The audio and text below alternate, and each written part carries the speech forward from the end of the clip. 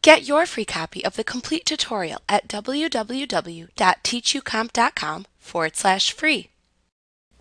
If you're receiving payment at the time of sale and fill out a sales receipt, QuickBooks records a customer payment.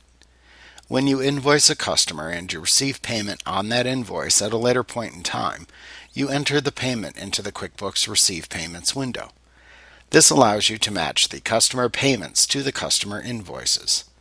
You can open this window by selecting Customers from the menu bar and choosing the Receive Payments command. The simplest payment case occurs when a customer has one outstanding invoice and sends you a payment for the full amount. However, you can also enter partial payments if you receive those. You can even select to which invoices you apply the payment amount received. If you have one payment, you can also apply that amount to multiple invoices as well. QuickBooks can also handle prepayments, down payments, and overpayments. In this chapter, you will look at the different ways that you can handle customer payments. To enter a full payment that you receive, start by selecting the customer or customer job from whom you are receiving the payment by using the Received From drop-down in the Receive Payments window.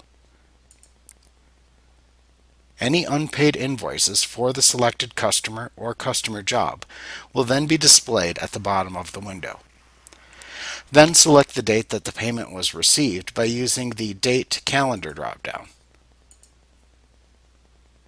Next, enter the amount of the payment into the Amount text box.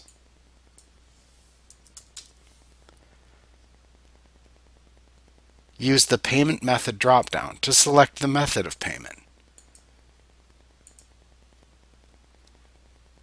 You can enter a check number into the check number field if payment was made by check.